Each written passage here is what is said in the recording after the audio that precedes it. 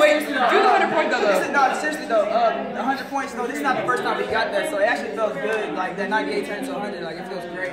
I mean, the crowd got hype and they knew that's hard work. That's I feel awesome. like with a high scoring game like that, like we were passing the ball to each other, we were getting assists. It was like we were playing as a team, so that just shows a lot about our team. We just passing the ball and hitting the open player and making shots. We used to get 100 points all the time, so to get back to that. Yeah, it feels good. Was it painful to take that forced shot clock at the end?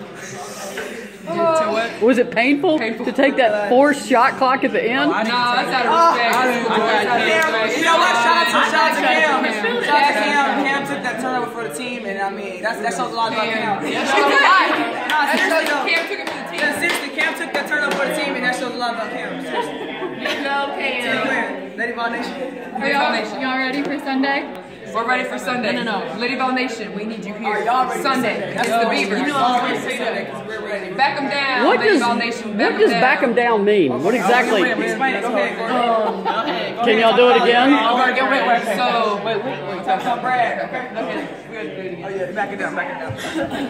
This is Evina, wow, okay? Take 3. This is Evina. Oh, you're right. Okay, you're over here. Yeah. Take 2. That's better. It's Easy E here for 2020 News, and I'm just going to ask a couple questions to my favorite Lady Vol sitting right here, Courtney Dunbar, Mamie Jackson, and boom! Boom! Cassiana Kishkutawal. So as you can see, they have new shooting shirts on that say "Back 'em down." Back 'em down. Where did the phrase "back 'em down" and just where did the root of it come from? So our dear friend Brad Patterson met us at Vanderbilt when we played in Nashville. Every year, he meets us there every year. Where? Nashville, Tennessee. Mimi Jackson, my dear friend, his race, Brad. And he said in the huddle, when you play an opponent and you have them against the wall, you got to back them down.